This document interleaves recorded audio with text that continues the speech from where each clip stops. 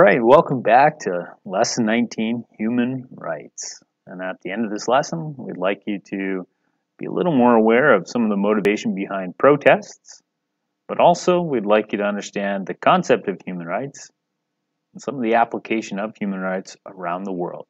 Let's jump into protests. There's a great quote that I believe could be a part of an essay.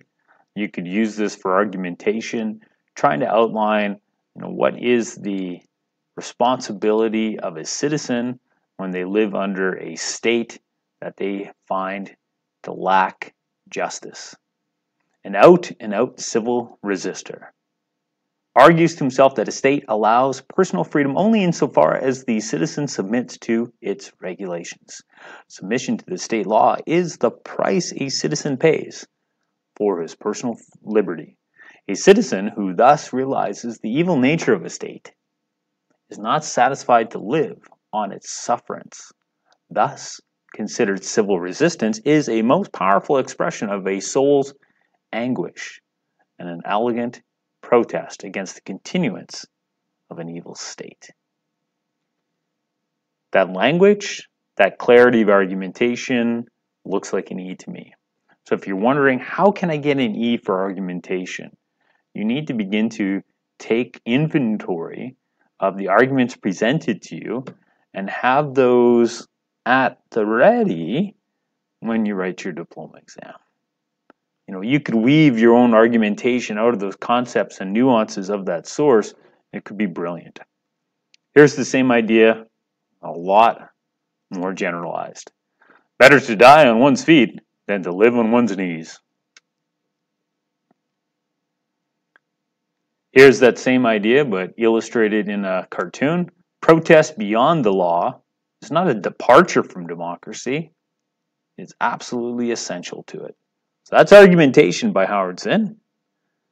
From that argument, you'd show some evidence, maybe with Black Lives Matter and violation of quarantines and martial law and curfews, and see the importance of Black Lives Matter in 2020. We have some other historic case studies of protest, and there's a link to some protests from Vietnam, and here's a quote from Vietnam. We were taking the black young men who had been crippled by our society and sending them 8,000 miles away to guarantee liberties in Southeast Asia, which they had not found in Southwest Georgia and East Harlem. The disconnect between American foreign and domestic policies during the during the Civil Rights Movement and during the Cold War is illustrated there quite profoundly. This idea of sending individuals off to fight for liberty that they don't get to enjoy at home. Watch them in brutal solidarity, burning the huts of a poor village. But we realized that they would hardly live on the same block in Chicago. Wow. Pretty powerful stuff. Now, the right to protest, the right to be disobedient, has been important in 2020, but it's also been re-regulated and legislated here in Alberta. So you may want to look at, what are your rights as a protester before you take to the legislative grounds. Here's a review of human rights. The story of human rights is that 10-minute video of the evolution of human rights, looking at Cyrus the Great and Hammurabi's Code and all of that great stuff, all the way up to the UN Declaration of Human Rights. The link was in a previous one of these lessons. If you didn't watch it then, you need to watch it now. As too is my Prezi on rights. Rather than talking about rights generally, we want you to be able to talk about rights very specifically. We want you to be able to look at a specific right, like the freedom of speech, and be able to really explore why the freedom of speech is an essential pillar of democracy. That if you remove the freedom of speech, with it, you will destroy democracy. That the freedom of speech is a cornerstone of democracy. But there are times, to borrow the language of the Canadian Charter of Rights and Freedoms, the preamble, there are times when we might have to reasonably limit the freedom of speech. When is it reasonable to limit the freedom of speech? When can we demonstrate that it's reasonable to limit these freedoms, like the freedom of speech, like the freedom of association, like the freedom of movement, like the freedom of assembly, like the right to privacy from government? We want to be specifically able to discuss these on your essay.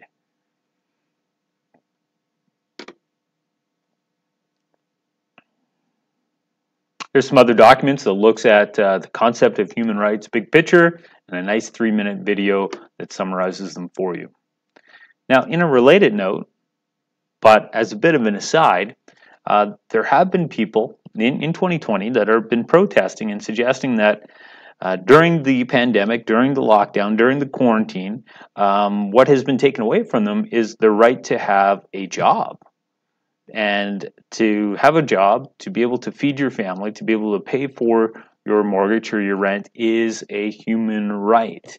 And the government regulating which businesses are open and which businesses can't be open was a violation of their economic rights. So as an aside, we have this topic, do we have the right to economic activity and economic development? And with that right, are there responsibilities to each other and to the environment, or does our right to economic development supersede our responsibility to each other and to the environment? Next up, we have an opportunity to look at human rights around the world, and there's a report here about different countries, but we're going to focus on a few specifically, like Iran. So to catch up in Iran, there's some articles and a video link. But the main issue we have with the Iranians is public stoning. So back in 2010, Iran Human Rights reported that 7 stoning executions had been carried out over the past 4 years. 14 more were sentenced to death by stoning. 11 of them were women, were pending, and it was highly publicized. Now, clearly stoning is very public, very painful, very prolonged way to execute someone. Very inhumane. And unfortunately, Iran's not the only place in the world that still uses stoning. But as you can see, it's the only place where it's legal. This is state policy, government saying it's legal and we practice it. Hard to discuss human rights and not go to China. So there is a video here on China, but when we look at China, we need something to compare it against, and why not compare it against the United States of America? So a lot of people like to look at America as the land of the free, the home of the brave. But there is something foul in America as well. And that is reported here. And many of you are already aware of it, that U.S. companies are making money, $750 per day per child, to keep immigrant children in prison-like conditions. Are human rights universal? Are human rights universal for non-Americans who have entered America illegally? Or by entering America illegally, have they somehow either surrendered, sacrificed, or lost these human rights that are meant to be universal? Here's a cartoon. Anytime you have a cartoon, it's a chance to show off your A1 skills. And it is by a friend of the department, Clay Bennett of the Chattanooga Times Free Press. So first thing, you look at the cartoon, you should be like, oh, what's the context here? So you look at some detail, you see the Olympic rings, and you might be thinking Beijing 2008. Then you might be saying, okay, what's the problem that the cartoonist is trying to expose?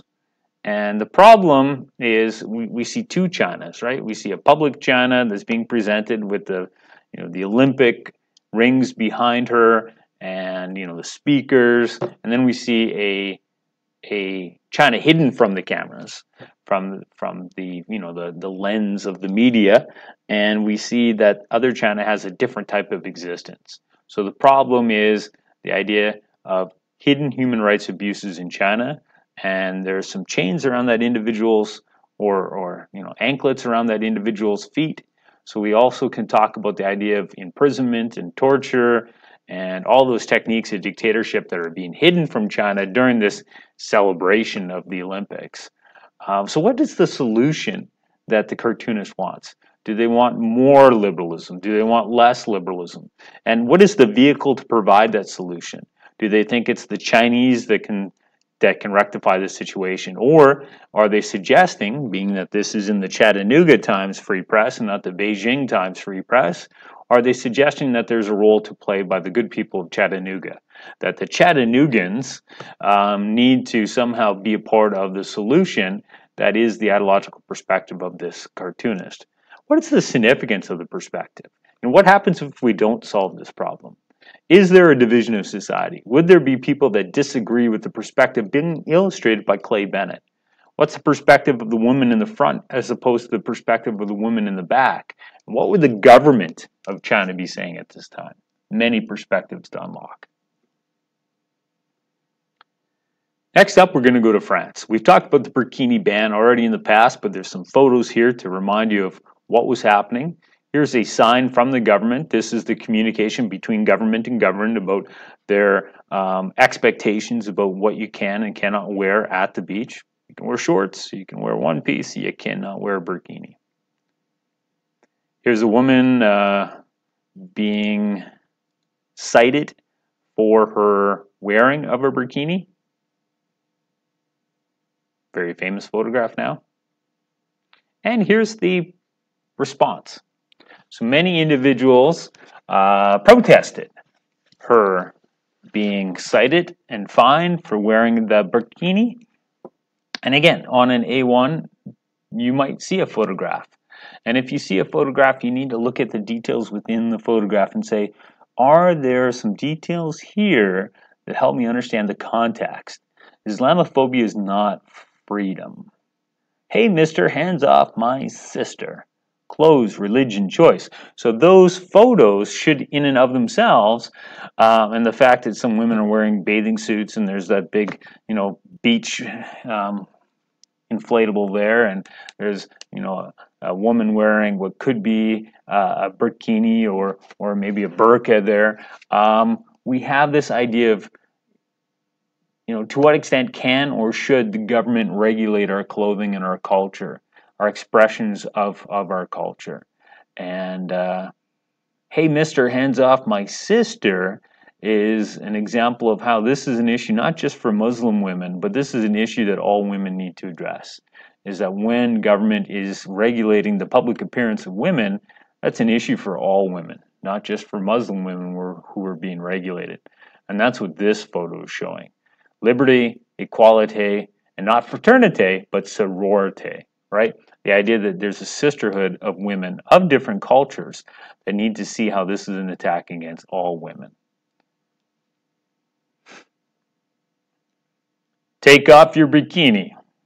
In Nice, we are helping you against your oppression. So this is one of those case studies where there is still a division of society. There's going to be some people that promote or support the police, and that they might argue that there are places in the world where bikinis are used as a weapon against women to keep them objects of hidden value or objects that are controlled by men.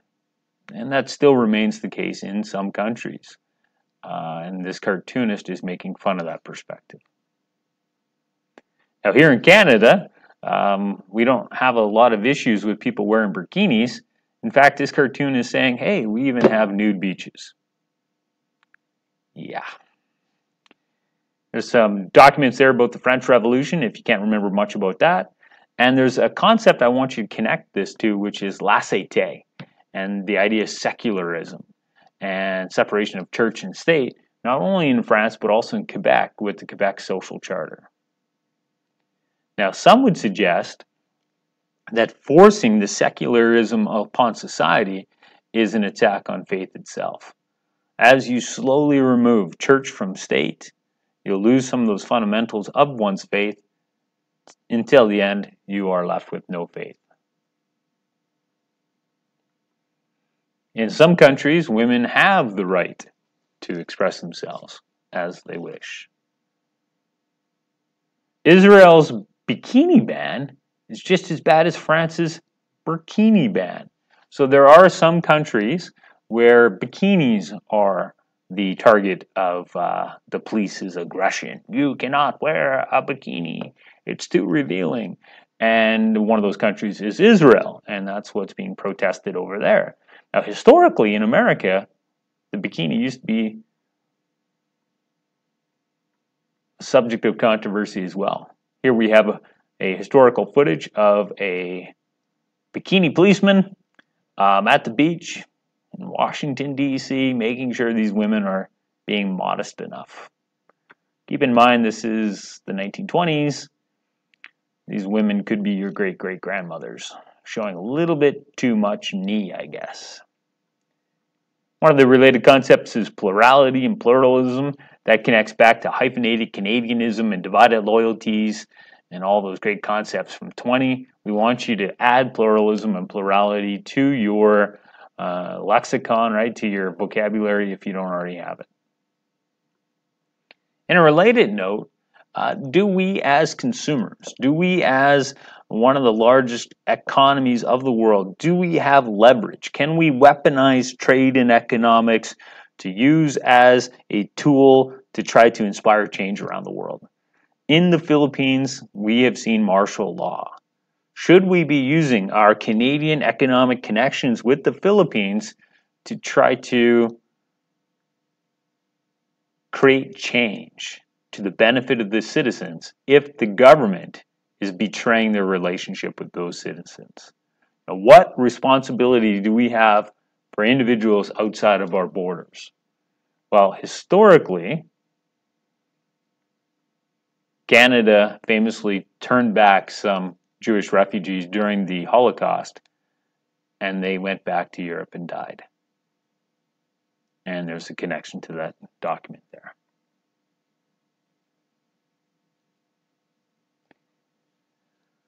Unfortunately, an NGO called Freedom House is reporting that globally we are seeing an erosion of democratic norms, and we're seeing a march of authoritarianism.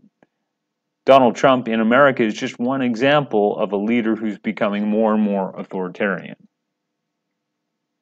Maybe when you're watching this in the future, Trump's no longer president, and you're like, well, we had an election, dude. He was voted out, and we got this other guy now, and he's worse. So, oops. Yeah, that's America. Maybe it's Kanye. Hey, did Kanye win? No. Really? I'm pretending to talk to you right now. And hopefully you didn't talk back, because, you know, it doesn't work. So, what would be the worst places for you to go visit? Well, let's not go to Libya or Somalia or Saudi Arabia, Uzbekistan, Sudan, South Sudan, anytime soon.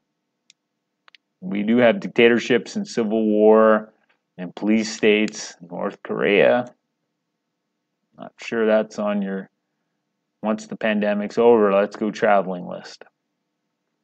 So what can we do as responsible citizens? Well, you are a consumer and you can be more careful. You can trace your dollars. You can vote with your dollars. You either vote with your dollars to support human rights or you vote with your dollars to abuse human rights. So where are you buying your clothes from? Can they be traced back to a sweatshop? If so, you are a part of the problem. As I sit here wearing clothes that can be traced back to a sweatshop. I'm not saying I'm not a part of the problem. I'm just saying that collectively we are part of the problem. And at the end of the source, or at the end of the document, we have some essays. In each one of these essays, you should be able to look at them and say, okay, what's the problem that's being highlighted? What is the solution that's being offered? What are the values attached to this solution? How does this solution connect to either individualism or collectivism? Who would promote this ideological perspective? Is there any evidence to further it? Maybe some philosophy to further it? Is there anybody that would argue against it? What's the flaws of the logic and the bias? And ultimately, what's the significance? Why must we find a solution to this problem? Practice those essays and then move on to the next lesson.